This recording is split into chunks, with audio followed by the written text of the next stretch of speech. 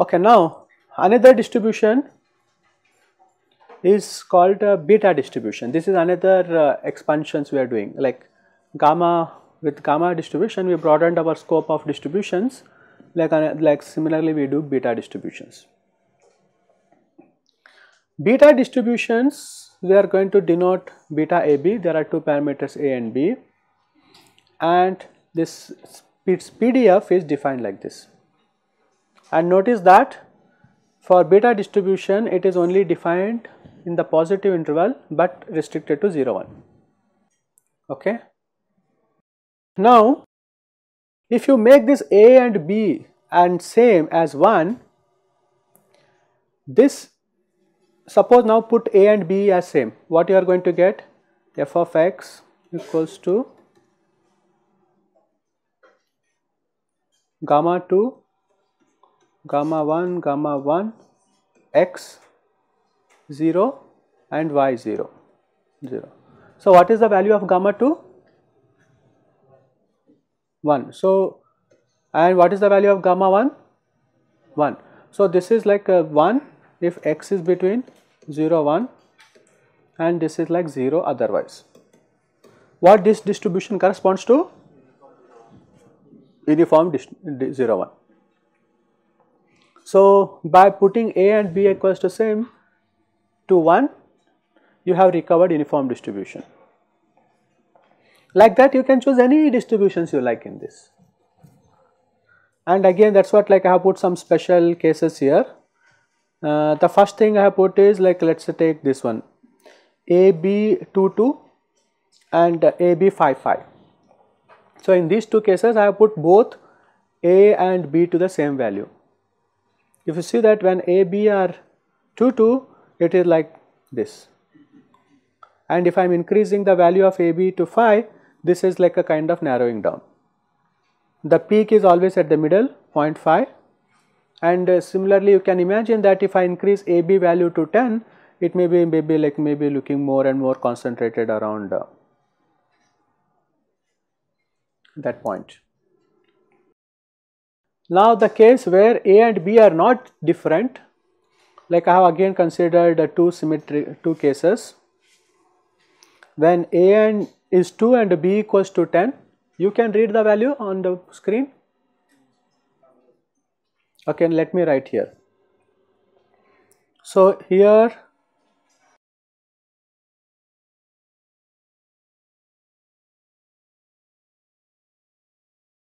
okay, now consider this case. This is corresponding to this curve.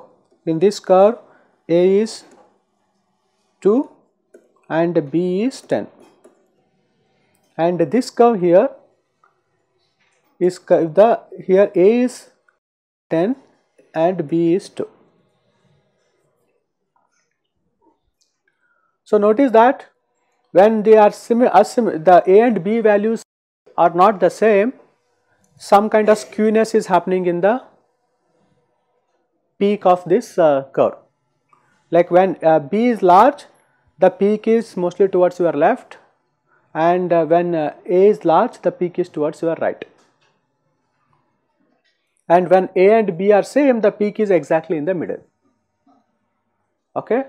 And as a very special case, when A and B are equals to 1, it is like a flat curve, no peak is there, because we just showed that's a uniform in this, right. So again this is like a generalizing thing, like from uniform distributions now we have parameterized and you are able to capture so many different distributions. And this is often used in Bayesian statistics. Like I said earlier, like if I don't have any prior information, I am going to take uniform, like everything is equally likely. But if you have initially some prior information that smaller values are going more likely than the larger values, what you are going to do? You are going to take B as larger than A or A larger than B? B larger than A, right, like in this case, right, like here I told you, like the ones which are smaller are more likely, that is why here B is going to be larger. On the other hand, if you have some prior information that larger values are going to be more likely, then you will take a to be larger than B. Okay, next, even though we talked about so many different distributions and we talked about their various parameters, it actually happens that most of the distributions we have talked so far, they can put in a very compact way, and they all belong to one special class of distributions called as exponential families. Okay, now let's say, let's write a generic probability density function. Let's say I have been given a distribution which is parameterized by theta, and that I am going to express in this format. Okay, now let's try to decipher what I have written here. There are two things: h function, c function, w function and ti functions. So h is simply a function here which depends on the point. Notice that here deliberately I have written given theta. So this distribution, this PDF is a parameterized. This depends on a given theta, and now we have to define it for all possible values of x. Now this h function is going to be positive for all x, and the parameter for that parameter, that c of theta function is a positive valued. And now this wi here, this wi is a function of theta and this is real valued, and this, when I write it like this wi can't depend on xi, this wi is only function of theta. And this last one ti, this is again a real valued function, but this only depends on theta but not on x. If a PDF function parameterized by theta, I can write like this is called exponential family. We are not hard coding what is should be h, c, wi and ti. We are just saying that h of x should be positive for all x, c of theta should be positive, and wi should be just depends on theta not on x, and ti should depend just on x and not on theta. Now you will see that all the distributions that we talked in the discrete case and all the continuous one that we have talked so far, Gaussian, gamma and beta, they actually fall into exponential family. They can all be expressed in this format for some values of h, c, ti and wi. Okay, so this exponential families, that is why pretty handy because it covers large distributions that we have already studied. Now let's look why is that the case, why is that we are saying that binomial belongs to exponential. Okay, now let's try to see this binomial distributions. I am able to write it in the form distribution associated with the common template of the PDF for exponential distribution. So binomial is what? N comma p. So the parameters in this case theta are n and p.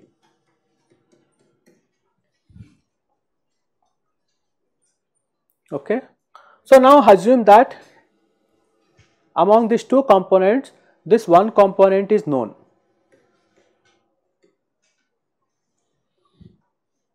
Okay. So my theta parameter is actually only p. Okay, this is just to simplify things.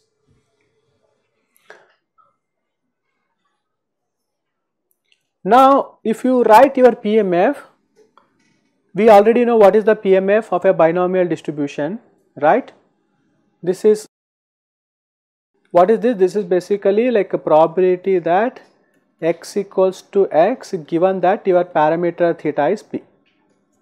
So what we are basically saying that my random variable takes value x under this parameter p, that is n choose x, p to the power x, 1 minus p, n minus x, right? This is the definition of binomial random variable, or this is the probability mass function of your binomial distribution. And now let's manipulate this. Can I write p power x as e to the power x log p? Nothing changes, right? This I have also written like this. And now this product of two exponentials I have just written as exponential and taken e to the power sum of the exponents. This is also correct, right? This is just a property of exponents. Now let's see that I can write it in this form that I wished. What was that? That is h of x, c of theta, then exp, my I equals to 1, 2, what was the index we use? I, and then we said wi of, it was theta, right? Theta and ti of x. Let's say this can be represented as, we said k, let's say. This can be represented as in this format. Okay, now let's say my parameter theta is p.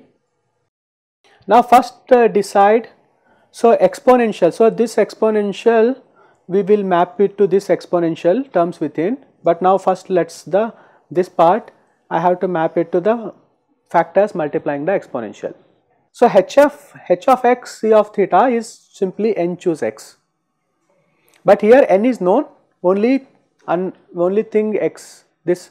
So then in that case I will choose h of x equals to simply this n choose x, and this is true for x0, 1 to n. This being a binomial, I will choose x2 1 0 1 to up to n and 0 otherwise. And this requirement that my h of x has to be greater than or equals to 0, now that is fulfilled. This guy is positive. Now for c of theta, this c of theta has to depend only on theta. Now here there is nothing, so I will just take c of theta to 1. Okay, and this is also positive quantity. That requirement c of theta is positive is also 1. Now let's see that, now let's focus on the terms inside exponential.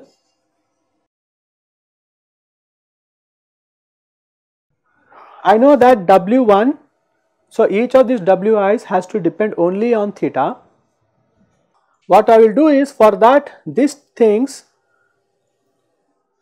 I am going to now define w1 theta to be log p and w2 theta to be log 1 minus p.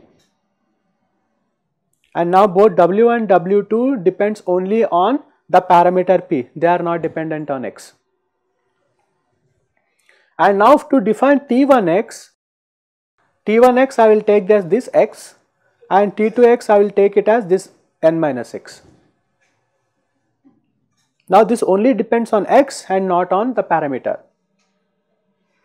Notice that n is a parameter, but we are assumed it to be fixed. So the parameter is only p and this does not depend on this p. Now have I put it in the format that I want? And here k is 2, because I am adding only 2 terms in the exponent. Now that is why I have now put this probability mass function as h of x c of theta in this form, which is the required form for it to be called exponential family. So that was for the discrete case. Let us now look into one continuous case. So for this we will take Gaussian. So Gaussian is going to be parameterized by two values here, mu and sigma square. So theta here is, that's what, like this fx given theta, and this theta is mu and sigma square here, that's what we have written.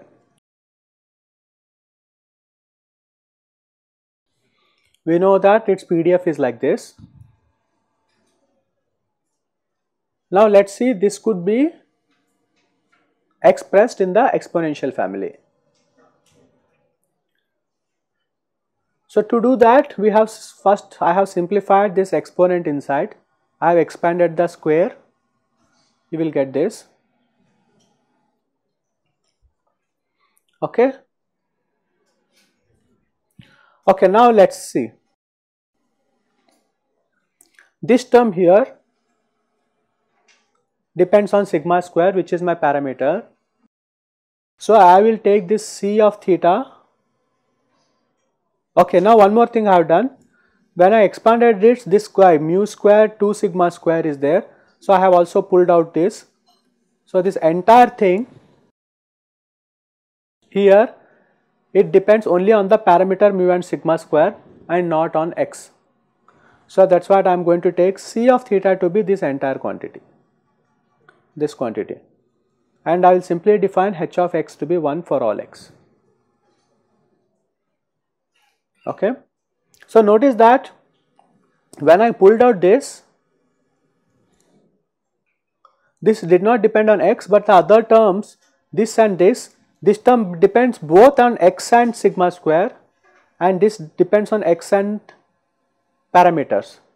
So what all the wherever the things both depend on x as well as the parameter, I kept it inside my exponential, and where it only depends on the parameter, I have pulled out, and this helped in the simplification.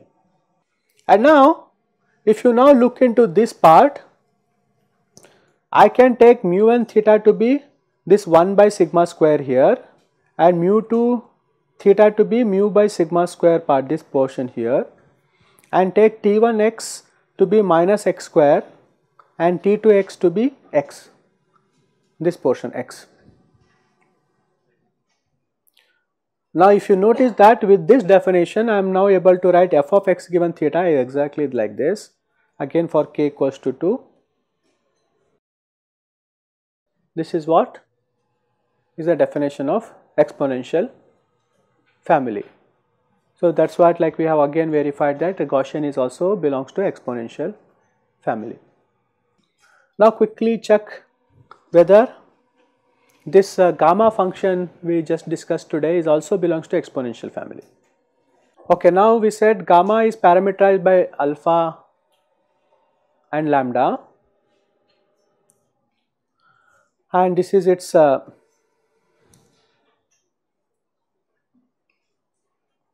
function when x is greater than or equals to 0, right? And when x is less than 0, we also have to handle the case where it is 0 by appropriately defining. Now what I have done here, this first thing we have kept it same, but now x to the power alpha minus 1 I have rewritten as e to the power alpha minus 1 log x. Can I do this? This is the property of exponents and log that I have used, and e to the power lambda x I have written. And now let us see if I can come up with h function, c function, ti function and wi function as required in my exponential family. Okay, so one can define c of theta to be alpha to the power lambda to the power alpha gamma alpha, h of x equals to 1. Now w1 of theta to be alpha minus 1, w2 to be minus alpha. So here w function only depends on your parameters, and t1x can you take as log x, and t2x you can take it as simply x. Now if you could expand that, now this is this f of x given theta, where theta is alpha lambda, you are able to write it like this. So this is again exponential family. Now an exercise for you, check if beta AB is belongs to exponential family for all AB.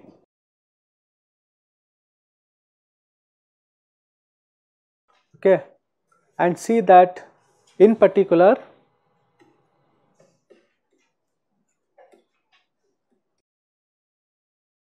check if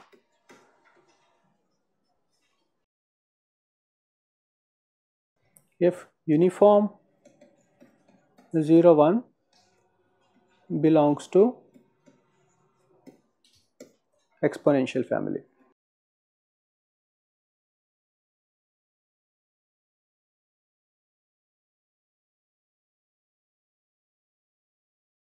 Okay, so please check this, don't skip it.